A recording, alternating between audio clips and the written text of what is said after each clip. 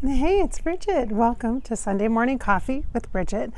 I am back home in the beautiful state of Minnesota. You guys, literally, I came home and everything's green. I'm like, I missed the whole springtime and jumped right into summer. It's a little windy. I hope that the audio is okay for you guys. I'm actually walking down the stairs. That's a good sign, right? If you've been following me on Instagram, you know, for the last 3 weeks I have been in Washington. Here's my shirt. See my shirt? Yeah. The Pacific Northwest. Yes. So, okay. And you know, so if you've been following me on Instagram, you know that I hurt my hip low back on the right side, like my second weekend, the end of my first week there. So I was like I was limited as to where I was going to be and what I was going to be able to do and stuff. So, I mean, it's okay. It's worked out, but I'm back home now and I'm trying to walk just a little bit, really be gentle. It's better to walk than it is to like just sit, and I can't sit. I'm going to go to the chiropractor hopefully tomorrow, but anyway, so I'm home and I feel nothing and everything. So today's Sunday morning podcast, Sunday morning coffee podcast, is going to be about feeling nothing and everything. As an empath, I've lived my whole life feeling, and I didn't realize that that wasn't normal. But here's the thing, feeling everybody else and not myself. And I think some of you guys are going to be in the understanding of that more now than you've ever been in before in your life, that sensing the environment and the feelings of the people around you is really how we have kind of gotten through the past few years. And now it's time to come back to ourselves, and that's hard because you get comfortable living in a certain way, communicating through your energy field to other people around you, your family, your coworkers, the environment, even strangers, like in the line at Target, for example. And knowing how to respond to those people and communicate with them, relate to them, comes from a reading of the energy, a sensing of the energy, which is basically a feeling of somebody else's energy space. But we have to find new and healthier ways in which to connect and communicate with one another energetically. We have got to create our own fields of awareness that promote our individual wellness and our health. And the awareness of the most important priority for you and for myself is that alignment within, that energy of our heart chakra and our solar plexus, our spirit and our heart. The feelings are supposed to be information and energy that is used to support us, to grow us, to expand us, not to paralyze us. And unfortunately, we have taken this so far to the extreme, the feeling and the sensory energy that we have all been privileged to. We have taken it to the extreme now, to the point of, I believe, not even access, like it's not access or excess. It is really about, we're overdoing it. We're overdoing everything. We are overreacting. We are overgiving. We are overstimulated. We are overly doing absolutely everything because we are trying to distract from what the true reason for our being is, the true purpose, mission, point of your life is, which is inside you. Distracting with all of this other energetic noise and nonsense is not going to serve you or anybody that you are actually in relationship with. It's not. Now, I know we have to cut ourselves some slack, give ourselves some grace and forgiveness here, because the last 2 years have been crazy intense. We have been forced into confinement, energetic spaces in our environment, and for some very physically forced to be with your family who you're not normally with. And over time, as people's routines change and their rhythm changes and they begin to kind of fall into a lull or a pattern or routine, a new routine, those routines can be very dramatically different than what they may have been previously. And when that happens, change occurs and there's a ripple effect. And guess what? That's natural. It's natural for change to occur. It's natural for people to respond differently to different life experiences. And we've had these experiences before, just not as dramatic as we did with the COVID. But we've had experiences of change before, like milestones, right? Like turning 30, or turning 21, turning 16 and getting your license, or turning 40 and being like, wow, whoa, 40? Woo, you know, or 50 or 60 or 70 or 80 or whatever it is for you. There's milestones. There's ways that we track change and transition from one threshold into another threshold. And so often it's easy to think about that in terms of age.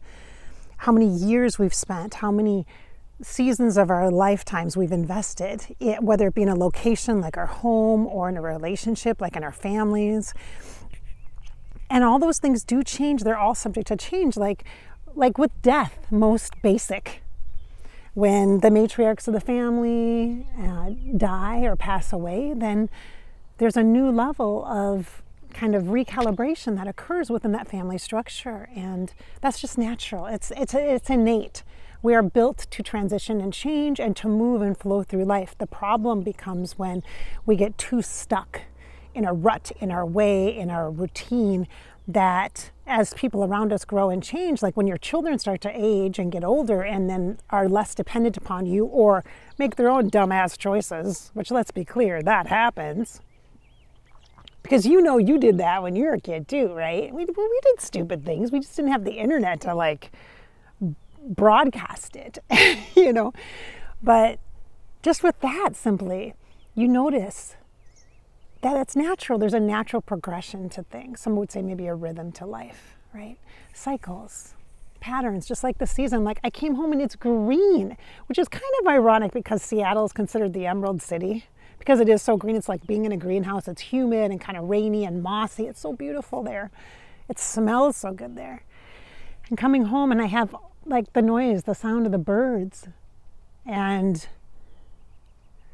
lucky for me, the weather's been beautiful in the 70s and it's like warmer here than it was in Seattle. Appreciating the rhythm of the changes. Appreciating it. But with the beautiful change of everything waking up and the trees starting to bud out, there's allergies, right? There's seasonal allergies, there's challenges, there's things that don't all fit about this blooming, this springtime, that leaning into summer, that don't fit all of us. There's adjustments we make, there's course corrections we have, and that is the flexibility that we must have, adaptability. It's not really about resiliency, it's just about the simple, natural, organic way that we adjust. It doesn't have to be some powerful, brave thing to adjust. It just happens naturally, energetically. And you can feel when you are in sync and when you're not. Or when people around you are kind of off their rhythm too. And while it is absolutely 100% natural and normal to read energy of other people, especially those around you, we have got to let go of the energy of anticipating them. Especially important when you are with someone that has an addiction. Their behavior is extraordinarily unpredictable, and yet you can also anticipate based upon some signs that you might notice, some observations that you might notice, that they are going to go into a place where they get their addiction kind of takes them over, or where they are more prone to reach out, to adjust their energy, to numb it. Through their addiction. And because that, you know you're getting ready. You, as the person who's in relationship with that person, are getting ready for that fallout.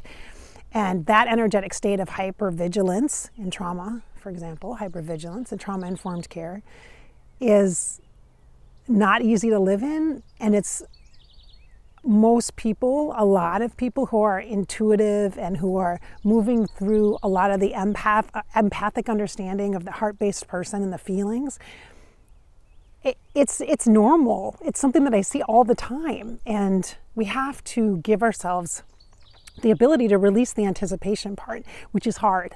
I can't even do that either. And truth, I am constantly scanning my environment, my people, for disruptions in the field energetically that I might have to be prepared for, because I don't want to be surprised. Does that sound familiar to you? Being surprised by other people's unpredictability, their feelings and emotions. that then trigger, you know the behavior is coming. You know the conversation is going to happen. You know the action is going to take place because you feel it before it happens. And yet, at the same time, it doesn't always happen. You might feel it. You might be picking up on an energy that they're feeling and they're processing and working through it that never manifests. And guess what? By you picking up on it, you are actually bringing more attention to that potential for manifesting than is going to help the situation. That's not going to help. You anticipating, you checking in is not helpful to them or to you. So we really have to, as empathic, intuitive human beings, which we all are with our feelings, we have to begin to stop, to recognize right away when we are starting to anticipate, when we are feeling uncomfortable within ourselves, so we're checking on others to see if there's going to be a disruption or a planned attack, sneak attack. Yet inside, we're avoiding the inevitable work that we must do within ourselves that is concerned about whatever we're going to be triggered by, that person's conversation they're going to have with us, the person's behaviors related to their addiction that might remind you of somebody else in your past that had the same kind of behaviors in the addiction, or difficult conversations that you have to have, or accountabilities or responsibilities or stressors that you already feel that somebody else just amplifies that energy. And you're not looking forward to that, but it's still going to happen. It has to happen anyway, eventually, right? So the anticipation piece is, I think, where we got work to do. I know I do. And I know I'm one of those people with the hypervigilant state. And it's better now that my children, two of my kids are out of the house, because I'm not constantly in their physical energy field. So I only tap in when I need to, or to check on them, but usually I try to focus on my personal relationships now with people I love and care about, and trust them to tell me and share and communicate with me. And if they're not, then I encourage them that they need to do that. If you need something, you need to articulate that. I got to trust you more to reach out to me when you need me. I got to be comfortable in the fact that I have a bond with you that is going to create your ability to know that you can lean on me when you need to. And also that I'm a fun person to talk to in general. And so if you want to chat, just call me, kind of a thing. And same with my kids, And I do things like send cards, and that's kind of a Bridgette thing, but there are ways that we can be in connection and relationship with other people that is much more healthy for us energetically, as much as it is in our human form, right? And being in a relationship. So the communication. So as far as energetics go, I would say anticipation. We got to focus on letting go, softening the energy around anticipating. And that, COVID did not help that, because we were just anticipating the next blow, the next blow, the next thing, the new policy, the next thing, the next wave, the next this, the next that. And that's not a fun way to live. And so that's made our normal survival, scanning, empathic, spidey skills off the charts, overused overwhelmingly. And so we don't need them on high alert anymore. And where we do need the most alertness, awareness, anticipation is inside of ourselves. That's where we got to focus that energy, because that's where it's supposed to be, is in here. Anticipate your needs then. But in order to do that, you got to know yourself better, right? And you're the only one that can really articulate effectively what it is that you need, and just share with the people that love you about that. And doesn't mean they're going to like what you say, but you just show up and you authentically be yourself, because that gives other people the permission to do the same thing. And especially if you have children, they need to see you communicating and living as a role model in being authentic, even if other people don't like what you have to say. Your delivery does matter. So don't wait, don't delay, just be you. Show up as you. Drop in and tap in to how you're feeling and what's moving through you, what's alive for you, what's real for you. And then share that when you're in a place where you feel, it's not about feeling comfortable to share it, it's about knowing that what is really true for you, what is really alive and aligned for you. Because sometimes we feel pressure to share, to have conversation when it's too early for us to do that. Like in our own processing, we're trying to figure things out, and random thoughts and things and past stuff is coming up, and it has nothing to do with the pattern in the relationship I'm in, but it's coming up, and I don't want to project it outward just to get it out. And then this poor person that I'm in a relationship with gets to receive the brunt of that, which has nothing to do with them. except for the fact that I'm actually in a trusting place and able to communicate that. That's not cool. Like, we have to not unload on people. We have to be aligned and in our truth as we are communicating, and then just allow a natural, authentic connection to occur. And then I'm not worried about how you're going to feel, and I'm not worried about how I'm feeling, because I already know how I'm feeling. I know what this is about. So when we are having conversation, I know what's going on inside me. I know myself well. So if you say something to me that surprises me, okay, then I process that. I think about it. I drop in to see how I feel about that. And it might be, I'm not sure. I am not sure, and I don't know are completely valid responses. And if somebody that you're having a conversation with is pushing you to be sure, you have to say, I'm not. I don't know. I'm not sure how I feel about that. I'm really not sure. I don't know. I don't know how that lands. I'm going to have to feel that for a bit. I don't know. You do not have to be forced into a reaction or response when you're having communication with people. And I think energetically, because we read people all the time as empaths and are constantly aware of feelings, we're either trying to avoid them or read them. I think it's natural to almost feel like, okay, now you got to respond. No, the response is not required. Listening is, and receiving the information is required. Listen and receive the information that someone is sharing with you about their feelings. Don't tap into their feelings and tell them how they feel, which is a total Bridgette thing. Let me just be clear. I do that because it's kind of my job to feel into somebody what they're not really saying. And I'm like, hey, I feel this. What's that about? And then let them tell you, like as a psychic, as an intuitive life coach, like that's my job. But with my family and my friends and my interpersonal relationships, that's not my job. That's not your job either. If you're a life coach, that's not your job at home. Be coaching yourself. Coach yourself, heal yourself, work on your stuff. And then you'll be able to show up more authentically in connections and interactions. It doesn't mean everything's going to go great and always be awesome and fun and easy. No, but it means you're authentic, and that's a respectful way to honor the other people that you're in relationship with. That is what love is, to be willing to hold your shit so that when somebody else is expressing where they're at, you can just honor that. You can just receive that.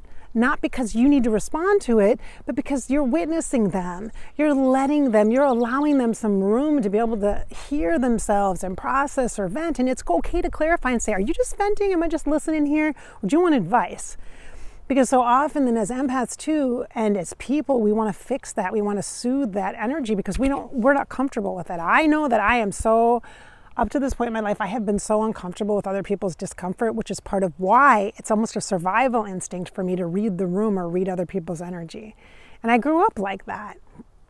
You know, it's like when there's unpredictability in the emotions of the people around you, then you're naturally going to be hypervigilant and aware so that you can protect yourself from pain from other people. And so mostly you'll probably try to please them or do good things or say F you, and you'll either do one or two things. You'll totally conform and comply and kiss butt, or you'll say F you and be a rebellious type that just doesn't follow anything that anybody else says or does because you need to rely on yourself because that's your strategy. Well, I've tried both ways and neither one of them are very effective. Let's be clear. And now that we're grown-ass people, we have to act like we are evolving because we're about halfway through this life. I am, at least at this point. I'm more than halfway through. And I got a lot of life to live. I got a lot of experiences to have and relationships to foster and develop and grow. And that most important thing is within myself, not pleasing other people and making sure they feel all good about themselves and they're okay. Unless you're paying me to do that because I'm a life coach, then it's okay. That part, fine. But in my interpersonal relationship, it needs to be a balancing of sharing energy and not taking it on, and not the expectation of response, and not the expectation of me fixing it or them fixing it, or I make you feel good and you make me feel good. It's not that. You feel good based upon what you're in alignment with, what you're connected to, what you're sourcing from inside, and what you're bringing then into the environment. We are all responsible for our energy. We are. And the way we connect and are fluidly connecting with each other is essential, and it's beautiful, and we have loved that and longed for that. And when we were trapped inside for a couple of years, our relationships were forced into a completely different status. it has caused an incredible disruption in how we understand relationship and relating to each other, and the human interaction that we have is now so much more valuable and important. And so coming out of this place, this collective shared trauma that we've been in as empaths, and feeling everybody's feelings and the need to express, the need to get it out, the need to just be heard, is so important now for all of us. So are you heard within you? Are you there for yourself? Are you listening to yourself? Nobody's going to fix you. Nobody needs to fix you. They're going to try because they want to give advice and they want you to feel better because they are uncomfortable with their feelings, about you feeling uncomfortable. And just say that. It's okay. I don't need you to fix me. I just need to get it out of my body, talk about it, and just hear myself talk and just clear the space. That's it. And I trust you as a sounding board, as just somebody that's witnessing me doing that. Thank you. And that's it. That's enough. That's what friendship's about. That's what parenting is about. That's what being a good coworker is about. That's what being in a good romantic partnership is about. That is what it is. Okay? You really don't have to do anything but your own work. Be authentic. The feelings are not intended as a judgment of you or a way to criticize yourself, and that is how we have interpreted them all along. I know that's how I've interpreted them. Feelings are like judgments against myself. The feeling bad, especially the feeling bad, the anxiety or the depression or the self-doubt, the misery loves company vibe, right? The complaining. Let's just take a breath in. Let's create some room. So this is Bridgette. Thanks so much for watching my Sunday morning coffee with Bridgette. I hope you've enjoyed this conversation today. I look forward to connecting with you again on this podcast next week. I'm looking forward to trying a channeling video tomorrow. We'll see how that goes as I am back home and looking to connect with you a bit more. Find me on Instagram at Bridgette Inspired, on Facebook, Bridgette Inspired, and Above Life channel as well, and on YouTube at my other channel, Fairy Grasshopper YouTube and Above Life channel.